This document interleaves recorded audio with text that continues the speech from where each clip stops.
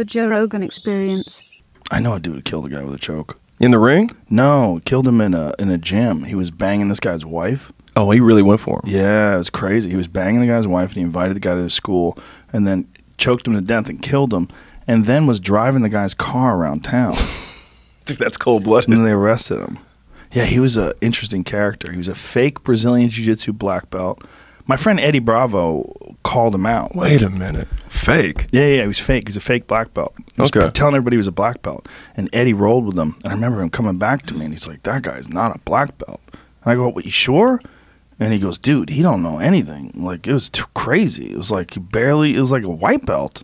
You can get killed doing shit like that. I thought maybe he was doing it because maybe he was just being nice and wasn't going hard. And he goes, but then as time goes on, I was like, this guy doesn't know what the fuck he's doing. And so then he calls him up, and he was like, hey, are you a fucking black belt? Like, tell me the guy's like, well, you know, I'm a black belt in Japanese jiu-jitsu. He goes, stop. Are you a fucking black belt? And there's like this big pause. He's like, bro, you're a fucking liar. You're a liar. So Eddie separated himself from the guy. And then years later, the dude wound up murdering somebody. Oh, yeah. What? Yeah. With jiu-jitsu? Yeah, he murdered the guy with jiu-jitsu. No, so he knew something. The guy. Well, you know, I could teach you how to put a choke in 5 seconds. Yeah? It wouldn't take long at all. Yeah, I could teach you how to do it. You just wrap your forearm underneath someone's neck, clamp your hand to your bicep, put this arm behind the head, squeeze. You could kill somebody. It's not a hard thing to learn. But to actually apply it to someone who knows what they're doing, you have to be really good. Like, you can't just, no one's going to let you choke them. But this guy didn't know anything. So I think he snuck up behind this guy who he killed and just choked him to death. It sounds like the OJ murder. I think he brought the guy to his school under false premises. He's in jail now.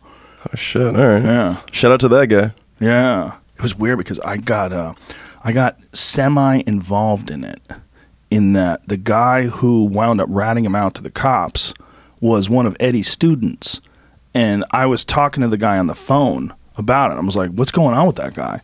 And then the cops called me afterwards and said, hey, we were tapping that guy's phone. We want to know what you know. And I was like, whoa, I'm on the fucking set of Fear Factor. I'm in my trailer. Jesus. Yeah, putting my microphone on. I'm like, huh? You're in a murder case all of a sudden. I'm like, hey, listen, I don't know that guy. I go, this is what I know. He's a fake black belt. I told him the whole deal. And I had heard that he killed somebody, but I wasn't sure if it was true because the guy's so full of shit. Yeah. This is how full of shit this guy was. This guy had a friend drop him off in the woods because he said he was going to a kumite karate contest, like a big karate competition, but it was no rules and it was secretive. So he dropped him off in the woods. Where was this guy from? I don't know, but he lived in California for a while. Okay. He dropped him off in the woods with a duffel bag. Yeah. He gave him a duffel bag. Like, he had a duffel bag with him, rather. And it's like a duffel bag that's just big enough to fit a trophy in it. Yeah. Right? Like about this big. So he leaves, goes out into the woods. The guy comes back the next day. He's got a trophy. No duffel bag. So he brought a fucking trophy with him. And then he came out of the woods like, yeah, I won. I fucked everybody up.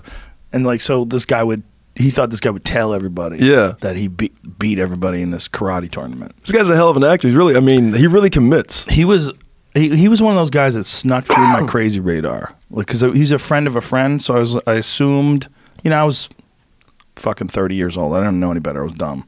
And I was like, I assumed. 30? 30, yeah. Aren't you fully cooked by then? Nah, you think you are. You think you are. You haven't met enough murderers yet. Shit. You have to meet enough really legitimate crazy people to have them in the database where you're like, oh, you're a sociopath. Oh. Well, what's worse, a psycho or a sociopath? Sociopath is someone who doesn't care about someone. A psychopath, I think, is someone who violently attacks people, but in many ways they're interchangeable. Like, let's Google that. What is the difference between a sociopath and a psychopath? Because I think a sociopath can have no violent tendencies, but I think the idea is that they have no compassion for other people. Right. Like, I have a friend, and she thinks her sister's a sociopath. Everybody thinks that everybody's a fucking sociopath these days. That's like a hot. Right. That's the hot word these days. It's like calling somebody a racist, or calling someone a Nazi. Exactly. Yeah. The quick thing I pulled up. Well, put it up. So yeah, you explained exactly what it said, but there's just like a Venn diagram that's a better explanation. By the way, every woman who's going to hear this is going to be like, he is a sociopath. Oh, so there's something in the middle. There's like, you could be both. So genetically predisposed, Why is it? a psychopath, genetically predisposed, So lacks my empathy parents and would have to be guilt. psychopaths. What is happening with the screen there, buddy? Switch that. What- Did it done on purpose. Should connect again. Maybe not.